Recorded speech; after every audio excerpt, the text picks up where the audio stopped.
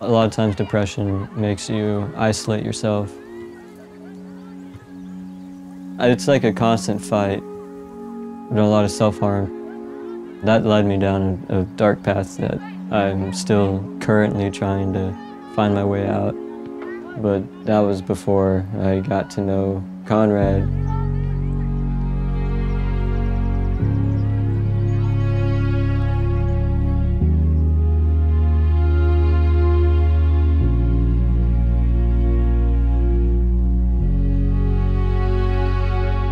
I wanted an older brother that I could base my actions off of, that I could look up to, but I didn't have that. Sam does not have the storybook autism, the students who get elected prom king or prom queen, kick the last field goal in a football game. My brother was not that. He's categorized under severe autism. He wasn't the brother that I wanted.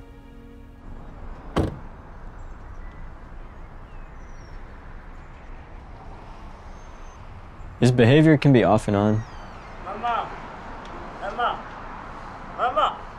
Transitions are kind of hard with him. He does not like moving. See Mom? Let's go. This way. For example, like picking him up and then taking him to Whataburger. On his good days, he'll just get up and go with me. He'll be thinking, oh, I get French fries from Whataburger with my brother. Like, this is cool. And then on his off days when he doesn't want to do anything, like, I have to fight him into the car. Juice. Juice? No. Can we get some juice here? My parents spent a lot of time focusing on Sam. It's like an all-you-can-eat buffet. I always thought I was a burden to my parents because they had to take care of my brother and me, and they could have not had me and made the world really good for him. Home? Yeah? Let's go. So I pushed my parents away. I didn't have many close friends that I could talk to about it. I didn't want to burden them with stuff I was going through and make the moment that we were having at that point sad. I've seen it ruin relationships. I just didn't have anyone to talk to at that point. I just thought it would be a lot easier to type it out. One night, I just sat down and I wrote this letter to my parents. Dear Mom and Dad, I am writing you because I do not know how to express myself in spoken words. Over the past years, I have gone downhill. I feel a lot of what I have done has let y'all down, and I hate that feeling. I make myself stay up late just because I say I don't even deserve sleep. I make myself feel like I didn't deserve anything.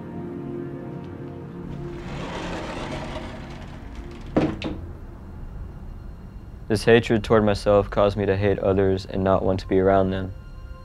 It caused me to be lonely inside and made me feel like I was not capable of anything. I built up so much anger, I just couldn't take it anymore. I whacked myself in the head and punched myself in the face, banged my head on tables and steering wheels, and thrust myself onto objects. I've tried many times to cut myself, and I eventually did it. That's the letter I sent to my parents.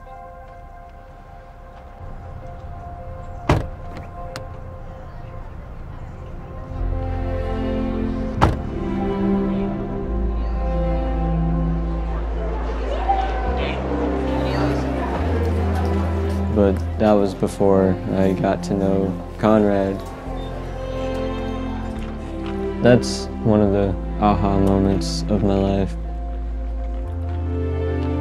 I met Conrad in the Special Olympics Unified Club, a club that unifies students with special needs and neurotypical students.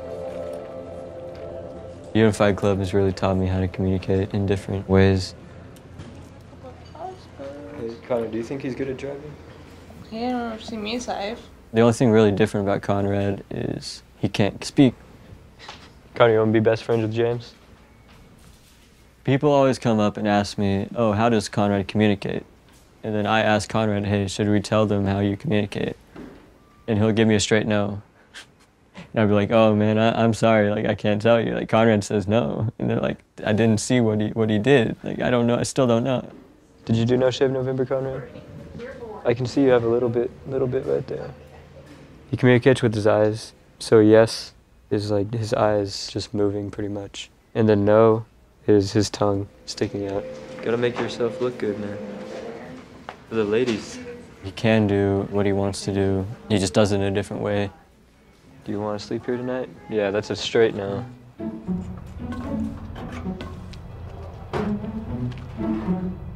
We would go eat, get burgers, chocolate milkshakes. We go to Target. Oh, which one do you want to try first, man? We go to the speaker aisle and we try out every single speaker, full blast. And then we run away. He loves to listen to chill music. You think Pink Floyd or Ed Sheeran? Pink Floyd? Good decision. I shouldn't buy one, right? If you were looking for me, I was probably with Conrad.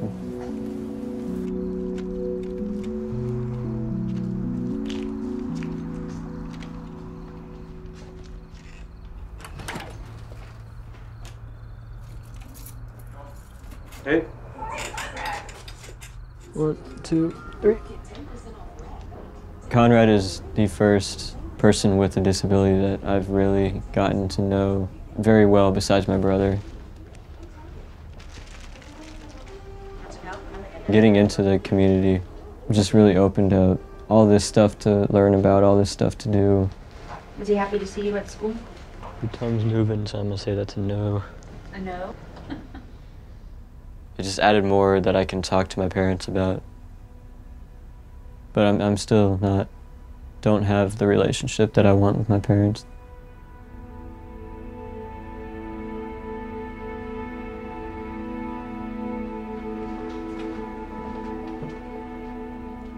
When I'm with Conrad, that's like pure joy that I feel. Conrad made me realize it's not just my brother's version of autism that is the disability. And that really opened up my eyes that, oh, Sam is capable of succeeding. Conrad gave me that feeling of friendship that boiled over into having more of a friendship with Sam.